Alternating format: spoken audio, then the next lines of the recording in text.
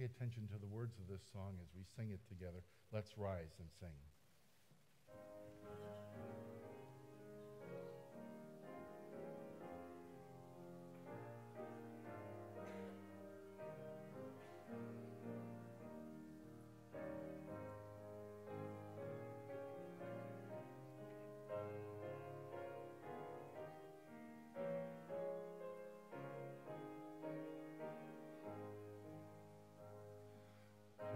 Across the crowded ways of life, where sound the cries of praise and clan, above the noise of selfish strife, we hear your voice, O Son of Man. In haunts of wretchedness and need, on shadowed thresholds dark with fears, from paths where high the lures of greed we catch, the vision of your tears. The cup of water given for you still holds the freshness of your grace. Yet long these multitudes to see the true compassion of your face. O Master, from the mountainside, make haste to heal these hearts of pain. Among these restless throngs, abide and tread the city streets again, till all the world shall learn your love and follow where your feet have trod, till glorious from your heaven above shall come the city of our God. Please be seated. We invite the kids. Pardon? The kid. We welcome the kid. She's a good kid. All right. Should we do the first part? Yeah, why don't we? 1, 2, 3. The Lord be with you. Go in peace.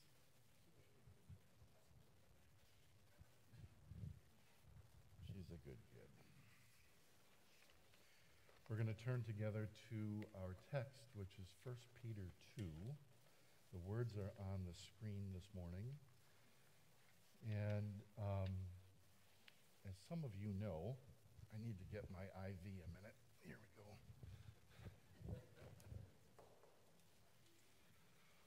As some of you know, we oftentimes here follow the lectionary of texts. And what's the lectionary? The lectionary is some assigned readings for each Sunday and each holy day in the church's calendar.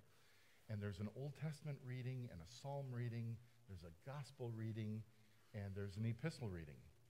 And Holly and Al and I and multiple other churches follow this. Ordinarily, we don't feel bound to it, but we follow it. And I oftentimes preach the gospel lesson. I think Pastor Al does as well. And it's funny because in the first church that I served in Zealand, that was in the day when your sermon title and your text was in a newspaper. And I had lots of people, a newspaper is one of these paper things. So incidentally, there was a neighbor who was walking across the sidewalk today, and we greeted her, and she headed down to the grocery store, and I greeted her again as she walked past, and she had a newspaper, and I've not seen that forever. It looked like a scroll. Anyway, so we would have church people open up the newspaper, and they would say to me, "Wow, Pastor, what an amazing coincidence that you and so many other pastors are preaching in the same text." If there was the same title, that would be a real problem. So my point is, ordinarily we follow the lectionary, and this week it seemed, while I was on vacation, I kind of felt compelled to step out of that and take this reading from 1 Peter. And part of it is because there's a really important week going on, and it's not just the World Series week that took place. It's the week ahead. And we live in a divided country and in a divided community, and all you have to do is ride down the road and you see neighbors with different political signs, and it seems to me that rather than ignore that, we have to address that. And the addressing that is not telling you how to vote if you haven't already. The addressing that is, what is the church's call and commission, no matter what the outcome is? So there's lots of energy on what's happening on Tuesday, but I want to say to all of us, what's really important is how we respond. No matter what the outcome, how we respond, because Peter doesn't address political candidates, and I'm not either. I'm hoping to play a clean game on this sermon today. But Peter is going to tell us in our relationship with politics and a society, he's going to tell us a couple things about that you should feel like you're an alien or an exile or a stranger. You should feel like you don't completely belong. And I suspect many of us feel that way already.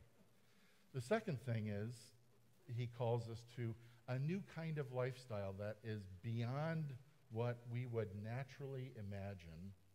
And I want to hold that up. I want to hold Peter up and his instruction for us this morning so that we take seriously our role to be those who are part of the healing of not only the neighborhood but the nation. So how we respond to whatever happens this week is so important. Amen? So I want to draw on an old Hebrew idea. It comes from the Talmud. I want to teach you some Hebrew today. The Hebrew word pair is tikkun olam. And what it means is to heal the world. It means to repair the world.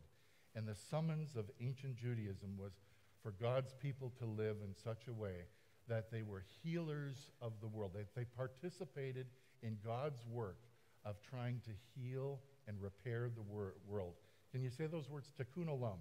Tikkun olam. If you don't remember anything about today's sermon, I would love for you to take that into your heart, that is the role of the church. And Peter says it in a sense, that live such holy lives that even pagans see you and they give glory to God because they see God's work in you. Tikkun olam. Before we read, let's pray together.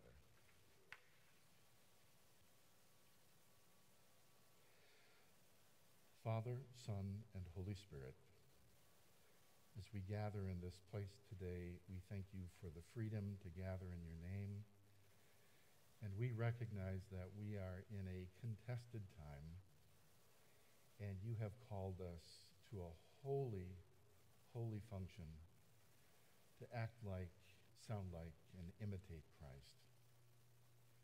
So we pray that you would help us to cut through whatever barriers and fears might be in us today, to hear your summons, to hear your word.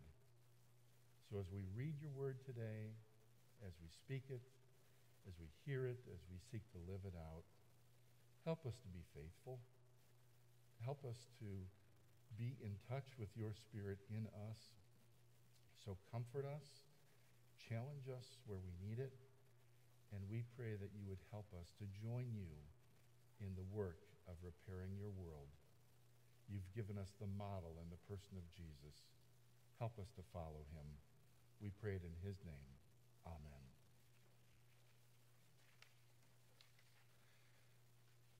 Before I read today, I just want to make the observation with you that John Calvin, who was an amazing reformer, had this to say. He said, the highest calling is not that of a pastor, which should surprise us, those of us who are Calvinists. The highest calling is the civil magistrate who is entrusted by God to practice fairness and justice for everyone. That's the highest calling, said Calvin. You can disagree, but I stand before that and say, whoa. Let's hear these words from 1 Peter 2. I'm going to read the whole chapter. I'm reading the first part as background, and then our verses are 11 through 25. Peter says, therefore rid yourselves of all malice and all deceit, all hypocrisy, envy, and slander of every kind. Like newborn babies, crave pure spiritual milk, so that by it you may grow up in your salvation, now that you have tasted that the Lord is good. As you come to him, the living stone, rejected by humans, but chosen by God and precious to him, you also, like living stones, are being built into a spiritual house to be a holy priesthood, offering spiritual sacrifices acceptable to God through Jesus Christ. For in Scripture it says, see, I lay a stone in Zion, a chosen and precious cornerstone, and the one who trusts in him will never be put to shame. Now to you who believe, this stone is precious, but to those who do not believe, the stone the builders rejected has become the cornerstone, and a stone that causes people to stumble, and a rock that makes them fall. They stumble because they disobey the message, which is also what they were destined for. But you are a chosen people, a royal priesthood, a holy nation, God's special possession, that you may declare the praises of him who called you out of darkness and into his wonderful light. Once you were not a people, but now you are the people of God. Once you had not received mercy, but now you have received mercy. Here's our text. Dear friends, I urge you as foreigners and exiles to abstain from sinful desires which wage against your soul. Live such good lives among the pagans that although they accuse you of doing wrong, they may see your good deeds and glorify God on the day he visits us. Submit yourselves for the Lord's sake to every human authority, whether to the emperor as the supreme authority or to governors who are sent by him to punish those who do wrong and to commend those who do right. For it is God's will that by doing good you should silence the ignorant talk of foolish people. Live as free people, but do not use your freedom as a cover-up for evil. Live as God's slaves. Show proper respect to everyone. Love the family of believers. Fear God. Honor the emperor. Slaves, in reverent fear of God, submit yourselves to your masters, not only to those who are good and considerate, but also to those who are harsh. For it is commendable if someone bears up under the pain of unjust suffering because they are conscious of God. But how is it to your credit if you receive a beating for doing wrong and endure it? But if you suffer for doing good and you endure it, this is commendable before God.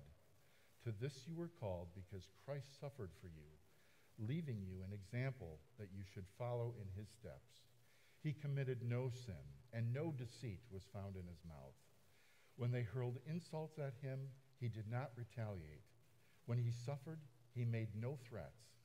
Instead, he entrusted himself to him who judges justly.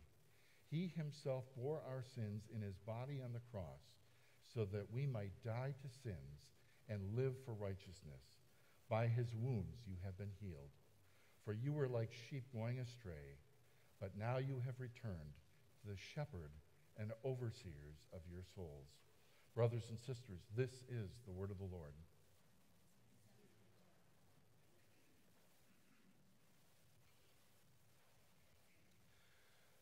The past week has been a week of baseball for those of you who are fans. I have to be honest that baseball is my favorite sport, and I try and keep sports out of church because it's one of our religions today, and people follow it with immense devotion. And pastors always lose when we pick a side because half the congregation loves the other team. And I think it goes that way with politics as well. So I'm not choosing sides, but I had to dig deep into my toolbox to come up with a good baseball illustration because the World Series is over. I don't know if you know this. I don't know if Todd Worley knows this, who's the biggest baseball fan I know of in this congregation. But in 2001, PNC Ballpark, that's the Pittsburgh Pirates home stadium. Pittsburgh Pirates, right? Yeah. Sorry. Yeah, but I had extra sleep too. They opened up their brand new stadium, and they did something unheard of. Maybe you know. They designed this stadium in such a way that everybody said, "Are you serious? Why are you doing this? This is unheard of." They designed and constructed their new baseball stadium with locker rooms for female umpires. Did you know that? No.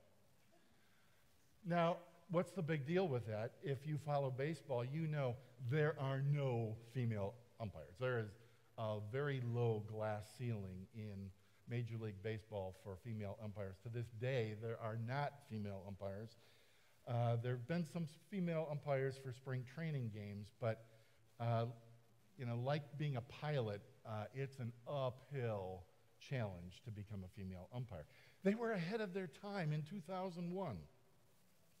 And what they were doing was they were saying, we want to design a stadium and imagine a world where this is coming, where this is possible, even though at the time it was impossible. And everybody said, what are you doing?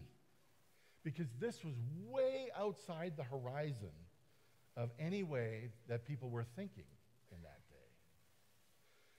But you start to wonder, because I think it was around 2007 where there was more room for some female umpires, and that holds some more possibilities. It's still a strong glass ceiling. But you wonder how much it was part of the imagination of those in Pittsburgh to say, we need to imagine a different kind of baseball world where this is possible, even though right now it's not. We're not seeing it. I'm giving you this illustration this morning because I think Pastor Peter is doing the same thing with the early church to say what you need to do is you need to rid yourself of malice, you need to rid yourself of envy, you need to rid yourself of slander, you need to become a different kind of people because of who you are, and this had to be outside of their imagination because Peter was the one disciple who was ready at any turn to draw his sword, cut off a servant's ear. If there was a fight, Peter was going to be there. And now we got Pastor Peter who's saying what you need to do in your life and your lifestyle is show Christ in such a way. It's not so much about what you're saying with your mouth. It's what you're doing with your hearts and with your actions that bears witness to the gospel. And Pastor Peter sees a world that says no matter what emperor, no matter what governor, no matter what king is in power, that God is above that person and establishes rulers and authorities. And part of Christian witness is to be a citizen of the kingdom. Paul says it too in Philippians 3, that your citizenship is in heaven. So you need a different kind of imagination because you don't belong to Rome, even if you're a Roman citizen. We hear this in Jeremiah 29 when there's a letter to the exiles. And we always quote verse 11, I know the plans I have for you, but we oftentimes skip the early part of that, which is all about what you need to do is settle in Babylon. You need to build houses. You need to pray for the good of the city. You need to develop your families. And as you practice good citizenship in Babylon, that will bear witness to a new reality that Babylon has never seen before. And Peter is taking those same words, the same notion of Exodus 19, when God's people are rescued out of slavery in Egypt, to say, I'm bringing you to the base of this mountain, and you are going to be for me a new nation, a royal priesthood that brings blessing to the whole earth. Abraham's promises that a blessing will come through you to all nations is going to come through if you obey me and heed my commands. So if you live out what I'm calling you to, that will be your best witness and your best reflection of Christ.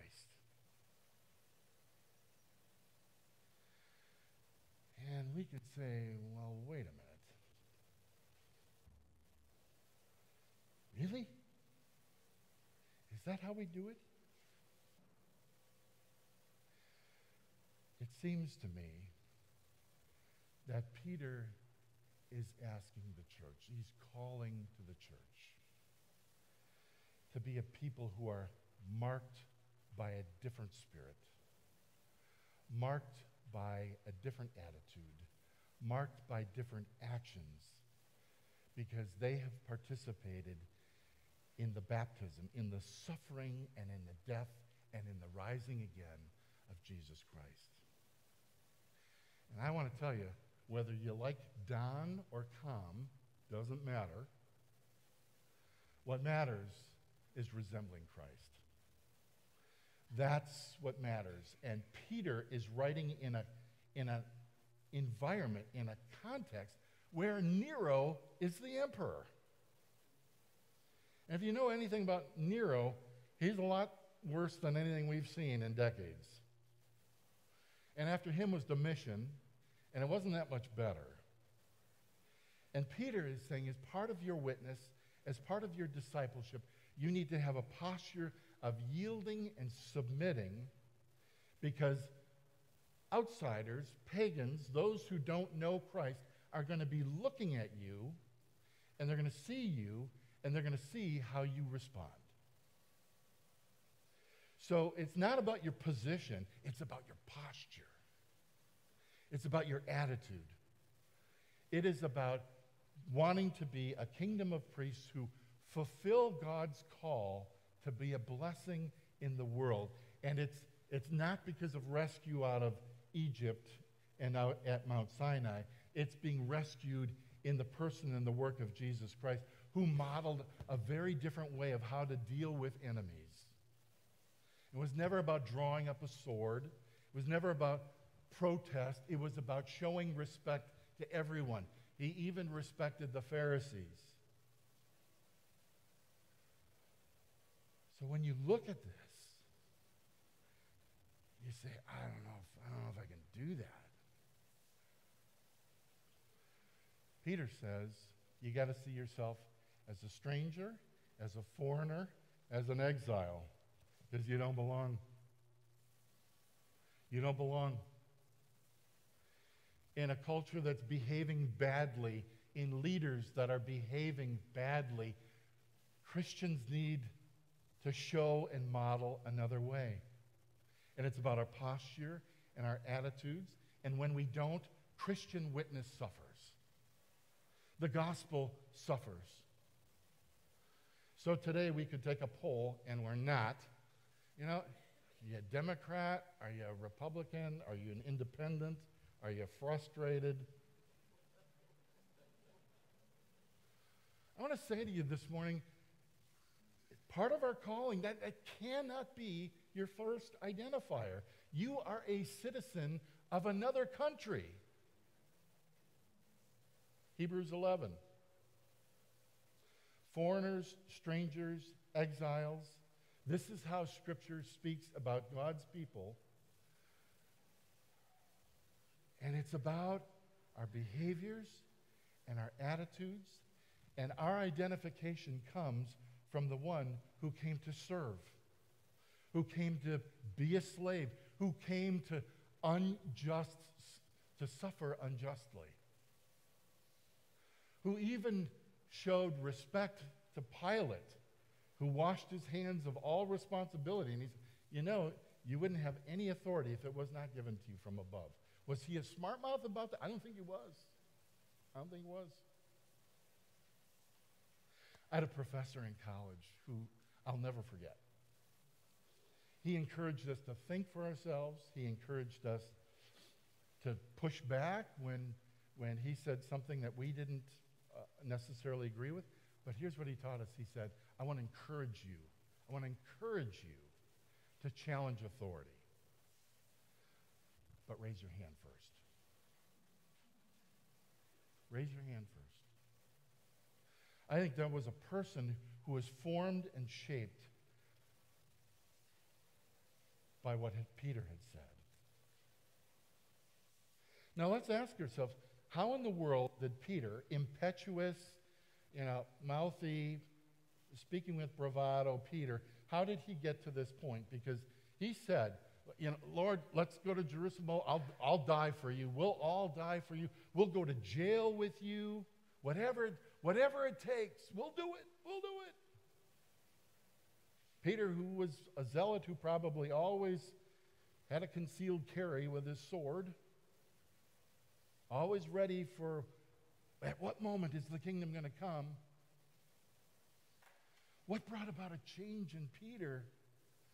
I think it has to be what he saw in the upper room with the washing of feet and with what his Lord did in crucifixion, where somehow Peter's relationship with Jesus changed him, changed his mind, changed his thinking, changed the way he even looked at the world to say, it's not by power, it's not by control, but it's by loving and serving. It's by being a faithful witness that the world has changed. Whoa. So that Peter has a change of heart. If today, during the fellowship time, over our cookies and coffees, we wanted to have a good argument about who's the best candidate or what's the best positions, not recommending it, but if we did that, how many of us are going to change our mind by an argument?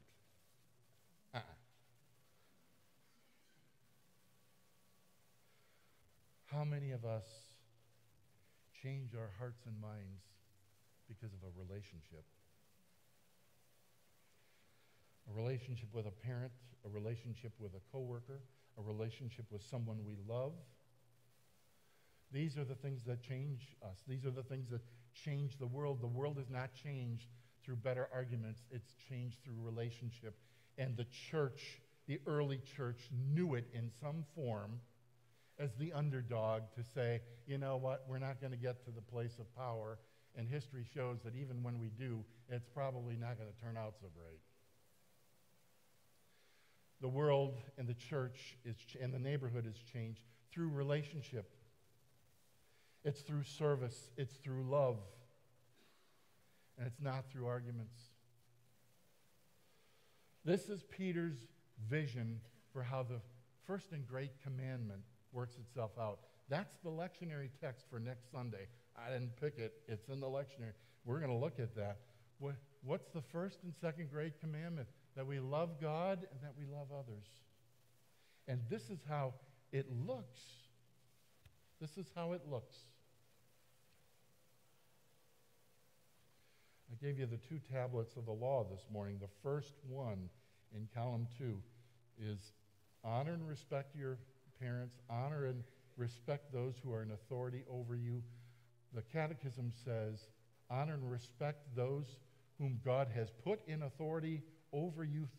Through them, God chooses to rule us. It's drawn right out of this text. And be patient when they fail. And so I want to say this morning, exiles and strangers and foreigners in this land, my concluding pastoral advice is that you and I cannot and do not have any control over the outcome this week. We have no control over it, but we have complete control in how we respond to it. And our witness is on the line. So how we talk and how we let others talk around us without, if you remain quiet as someone is using malice or slander, the Catechism is really clear that we are just as guilty if we allow someone to do that. We correct one another gently. We say to one another, the cross and the upper room have called us to a higher standard than that. Jesus, who has emptied himself of all power and authority and who has endured unjust suffering, has given us a different model, a different imagination than that. That's why I opened this morning with that illustration of PNC Park. This is a world that did not exist in 2001, and it barely exists now, but someone said we have to think differently. We have to reimagine the world, and Jesus gives us the model for what that is supposed to look like. And it's about practicing your goodness. It's about practicing kindness. It's about yielding and submission and respect.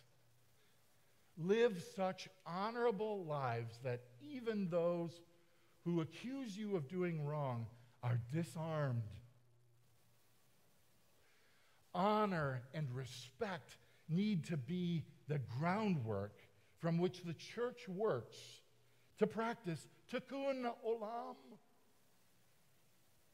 out of which the world is healed and repaired. And we all know that so much healing is needed. So Peter gives us the recipe. Rid yourself. Slander, deceit, malice. Hold yourself and others to a higher standard. And I want to say, if, this church is older folks, so I don't know if you do this, but if you've said something or you've posted something that's wrong or inaccurate or not truthful, you ought to correct it. You ought to repent of that and say, I had that wrong. I can't stand him or her, and that was behind that, but you ought to correct it. We ought to be the people who lead the way in practice self-correction. That's what the prayer of confession every week is supposed to be about. Merciful God, have mercy, because I've sinned against you in thought, in word, and in deed, in action and attitude, and I've failed to love my neighbor and you. And I want to respond to you differently for tikkun olam, for the repair, for the sake of the world, for the sake of Christian witness. And I want to offer this critique as for brothers and sisters in Christ. I think we've had a horrible witness the last number of years. Wouldn't it be wonderful if people saw the yielding, submission, humility, the love of brothers and sisters in Christ in us, and said, I don't know who you people are. You're not from around here, are you? You're right, because our citizenship is somewhere else. It's not tied to U.S. politics. It's not tied to U.S. citizenship. It is tied to the kingdom of the one who has come and endured unjust suffering. So how you love God and how you love others, how you love mercy, how you love kindness, how you do justice very much matters in the next week and then the days ahead, because there's a whole congregation, a whole community, and a whole world in need of repair and healing. And we got it right here. He himself bore in himself our sins that we might die to sins and we might live for righteousness. That to be the church is to be the kingdom of priests, the royal priesthood, the people who serve the world with our hearts and our hands and our ideas and our way of engaging the world in a way that resembles the one we follow. And the one we follow doesn't sit in any office. So Com or Don, neither one of them are the Messiah. Neither will save us. We've been rescued for a purpose, and that's to bear witness to the gospel in ways that are life-giving for the neighborhood and the community. And this is Peter's own journey. He had to learn it over time. He thought it was about control and power. He thought it was about shooting his mouth off. And he began to realize that following Jesus is all about love and service, and it's enemy love. It's love for those in need. It's a transformed heart, and that's what the church is all about. Tikkun olam. Help us join you in repairing the world, because we are the only ones who see that Jesus emptied everything to come down, to suffer and to bear the weight of our sins, to begin to transform the whole world again. Resurrection Day, as N.T. Wright says, is the big bang of the new creation, and the church is given that message. The secret of the kingdom of heaven has been given to you. Now go live it. And that's all about imitating Christ. Tikkun olam. Say it. Tikkun olam. In the name of the Father, and of the Son, and of the Holy Spirit.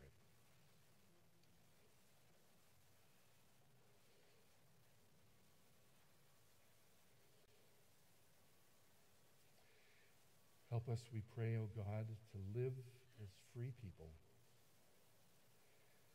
But help us not to use our freedom as a cover-up for evil. Help us to live in the freedom of Christ. Help us, we pray, to join you in showing the world another way that it does not yet know, it has not yet seen, that's not yet here fully. Give us wide imagination and wide hearts and open hands to love you and to love the world in need. We pray for your mercy. In the name of Jesus, amen.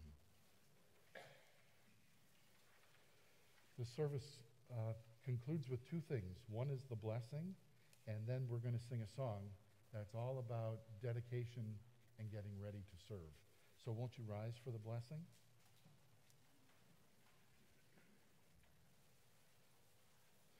Brothers and sisters, remember your baptism. Remember whose name is on your forehead. And in your heart, remember the Spirit of God that lives within you, that prompts you and reminds you, that comforts you and challenges you. And as you hold on to that, may the love of God the Father, the companionship of the serving, suffering Son, and the power of the Holy Spirit be with you today, in the coming week, and all of your days. And let all God's people say, let's sing together.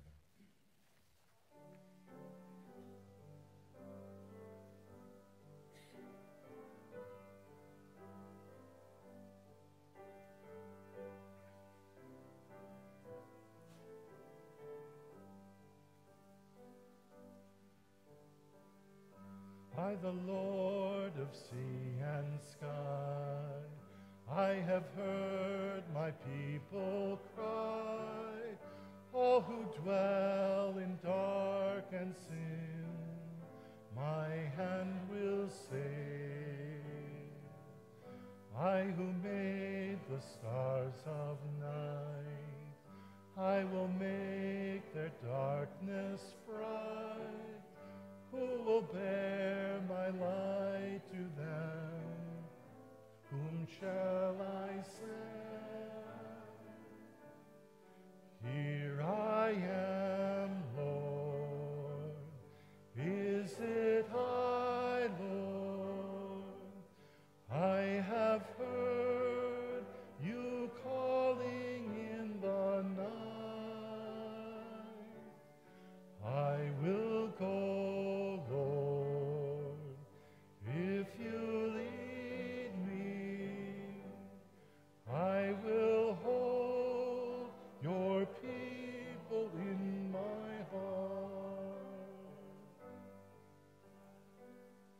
I, the Lord of snow and rain, I have borne my people's pain.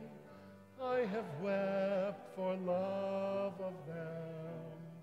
They turn away. I will break their hearts of stone, give them hearts for love alone. I will speak my words to them. Whom shall I send? Here I am, Lord. Is it I, Lord? I have heard you calling in the night.